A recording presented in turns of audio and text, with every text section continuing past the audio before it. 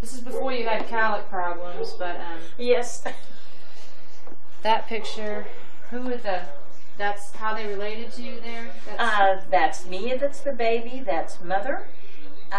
Then that one is Walter Snodgrass, her dad, and that one is Heber Snodgrass, her grandfather. That is Walter Snodgrass on the left and his father Herbert on the right. Do you remember that picture, Grandma, taking that picture?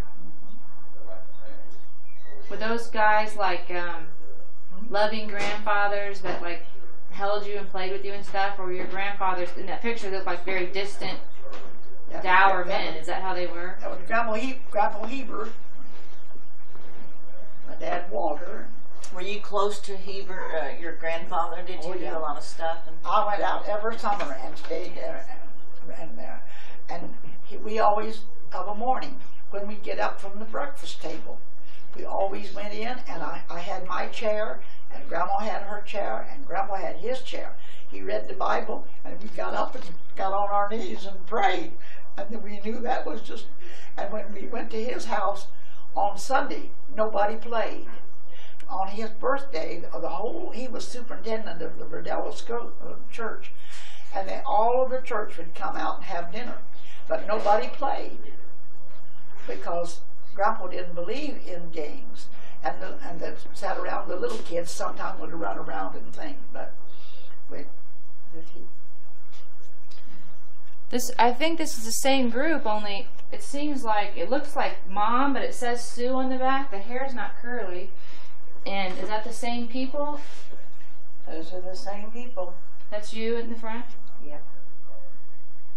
It doesn't look like you, does it? I know it doesn't, but it says Sue, and I figure...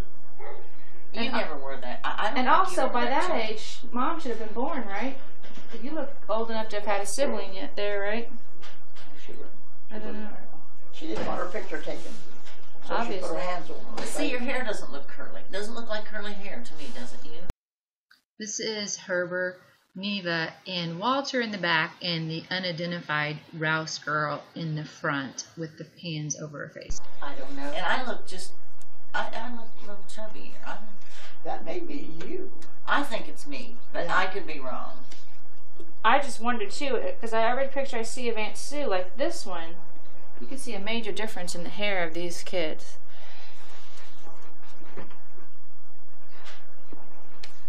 Yes, that's for sure. I don't know whether you look like. Now, where was that place? You know where that picture was taken? Do you recognize the building? That was taken in Libel in the Bell place. Where Grandma and Grandpa lived. No, where we lived. Was that the house we lived in when we moved? We moved from that house to Nevada. The only thing I remember about that house is when we were packing and getting ready to move. I had a window open with a screen off, and I was sitting in the window with my head outside and my feet hanging in the inside. And I thought that was so neat. And this is Sue, Lou, and Neva in front of the house that eventually would set fire and possibly cure Red of his Quincy. And that was the place when Elmer had the Quincy and he couldn't talk. And we had lunch.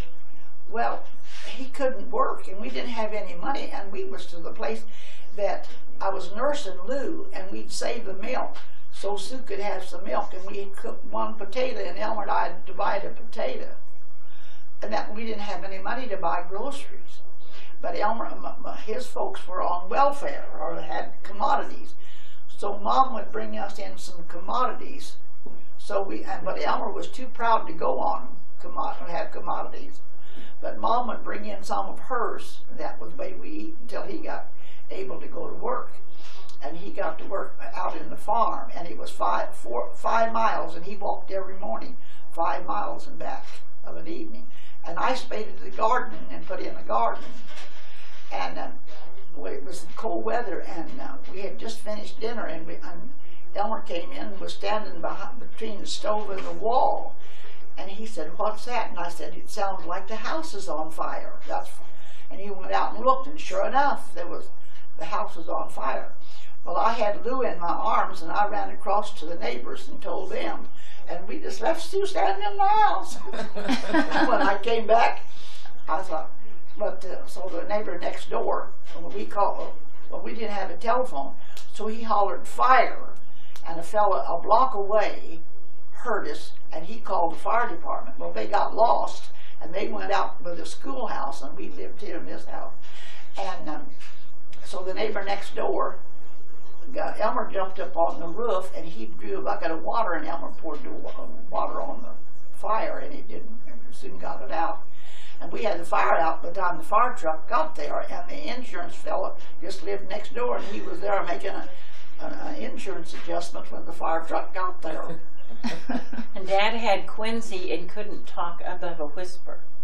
What's quinsy? I don't know. It's bronchitis. Kind of like bronchitis. But he went to the door and yelled fire, and they heard him a block away. But when that picture, like, did you guys own a camera? Who took the pictures of you guys? You know, that you see. Mother had a camera. She had a little brownie. It was a box. And Elmer must have taken his picture. It was a little gray camera. Yeah. It wasn't a brownie. A brownie. It was a Kodak. Yeah. It was a gray Kodak box camera. Because I remember when brownies came out. Oh, I wanted a brownie so bad.